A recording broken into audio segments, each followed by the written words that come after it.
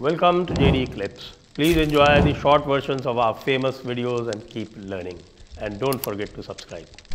So I wanted to talk to you about the relevance. The world is in a mess of its own kind. People like you and I we can be in a, what I call elevated equilibrium because of what we know, what we learn, what our mind is fine tuned to.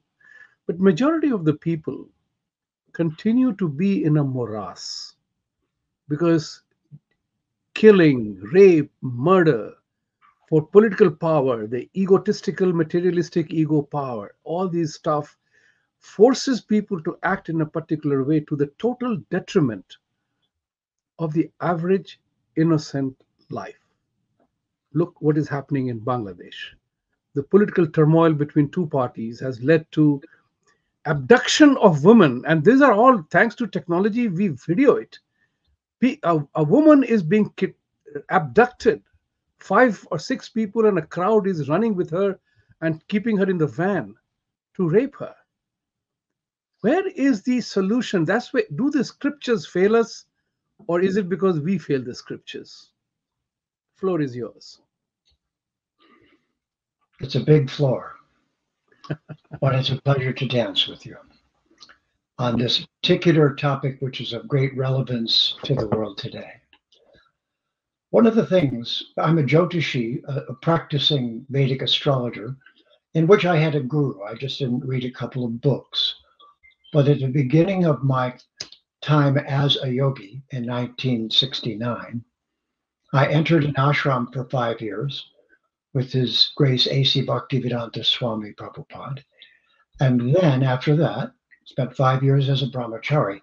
Then I went and studied Sanskrit for 3 years with a guru of that from Bharat.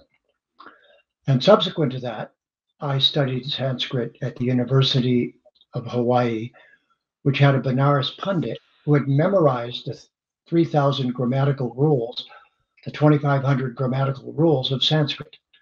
He was a true Pandit. So I had authentic gurus. Now, the reason I'm saying this is that particular combination. Number one, in order to talk about history, we have to have a reliable language that doesn't change over time. Sanskrit is Samskritam, the most perfect language. Second, we have to have a worldview that is more than one lifetime for us, so that we can take a broad view of things rather than a one lifetime view. In Sanskrit, this is called Duratma, and this is called Mahatma. Mahatma. When Mahatma Gandhi used this word, it got politicized. He wasn't really a Mahatma. He was a politician.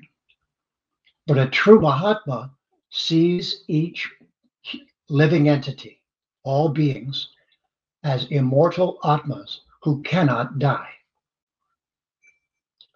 who live forever and have lived forever.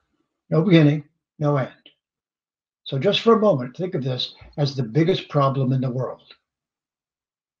All the Abrahamic religions, modern science, they all say we have one lifetime. And that's terrifying, and it doesn't explain cause and effect. There's no justice. Jyotish is justice. Justice is what comes around, what goes around, comes around. I call it UPS, Universal Parcel System. And the parcels coming to us are the ones we ordered from the catalog. How? By our actions.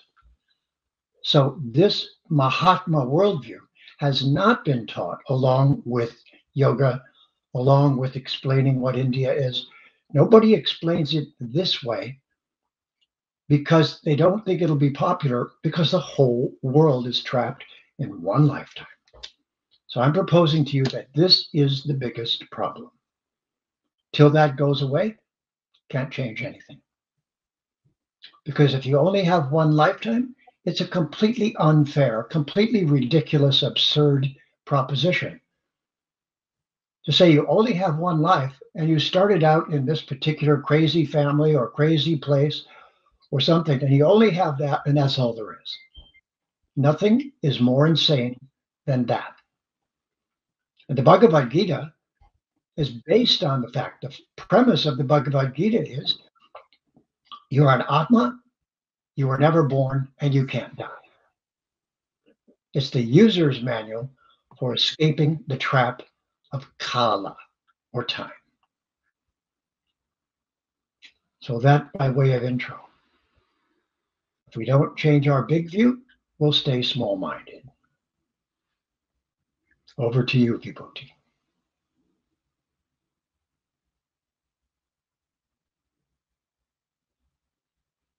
No? All right. I'll assume that means to keep going. So if you'll all just please think of this. Think of the context of something is how we decide how to interact with it. Our actions will become inappropriate if they're not in the right context. So let's say that one lifetime is a terrifying context that doesn't truly explain what's going on. And the one thing that gets left out then is a real understanding of cause and effect, which science proposes that it is mastering. But it only believes in one lifetime because they think that if they don't have a one lifetime belief, they're a religion. Well, the Veda is neither religion nor science. It existed before both of those pretenders proposed to be completely right in one tiny lifetime. And so it really requires a very big change. So just think for a moment that the first change that you need to make in your life to become a Mahatma, to see the big picture, is to stop believing that you die. To realize that you do not have one lifetime, you have them one at a time. You get a body, whether it was an animal body, a human body, or a Deva body. Devas are running the universe. The unseen camera crew that's running the universe is called Devas and Devis. They're not gods, that's Christian. They're Devas and Devis. They're the beings running the show. Just like this show has got to be run by beings you can't see. So those are the Devas and Devis. The entire universe is called a Jagat.